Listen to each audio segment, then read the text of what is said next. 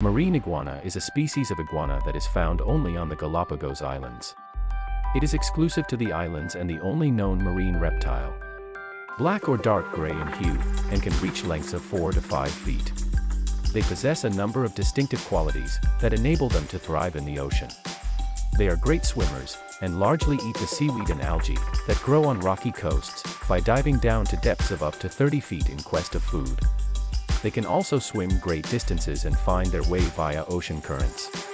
Additionally, they can drink seawater because of a unique gland that removes extra salt from their system. Marine iguanas can control their body temperature by taking sunbathes and cooling off in the water is another well-known trait. Due to habitat degradation and predation by imported animals, marine iguanas are regarded as an endangered species. They are protected by the Galápagos National Park and Charles Darwin Foundation.